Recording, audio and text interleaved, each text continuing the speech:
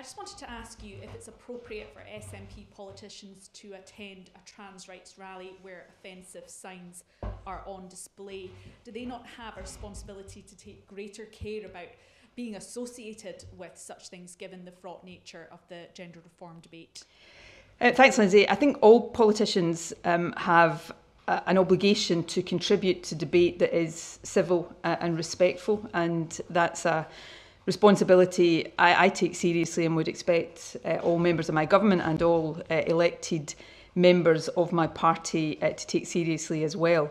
That said, and I've attended many demonstrations over my many years in politics now, and probably on all of them I've seen placards or signs that would not align with my views on the topic of the demonstration. And certainly from the images I have seen, that was the case at the demonstration on trans rights on Saturday. The placards that I have seen in no way, absolutely no way, shape or form accord with my views, and I would condemn the way in which those views were expressed and the views that were expressed there.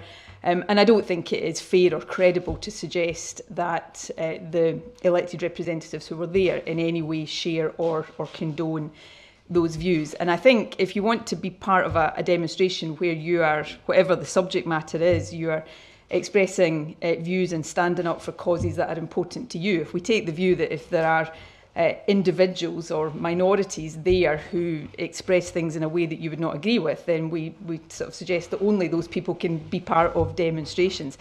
The final point I would make is, I've seen images over the last couple of weeks from, I think, demonstrations against the Gender Recognition Reform Bill outside Parliament, where there have been placards, signs that I've certainly seen images of in social media about me that were, offensive, and in my view, although I'm subjective about these things perhaps, that they were completely unacceptable. So, I think we've all got a responsibility to express ourselves, particularly elected representatives, in ways that we think are appropriate.